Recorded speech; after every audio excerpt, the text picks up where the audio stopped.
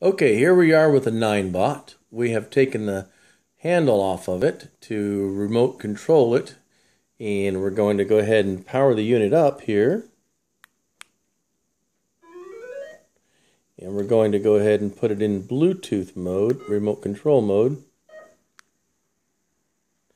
So now you see the unit there. What we're also going to do is go to the iOS app, bring up the Ninedroid application itself.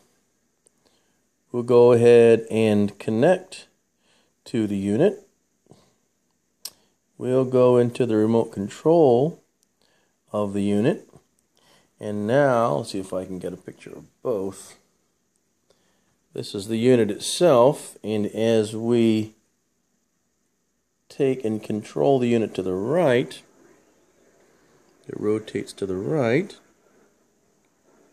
or the left. We can slow it down. And here's our remote control here. So we can actually take and turn it to the left,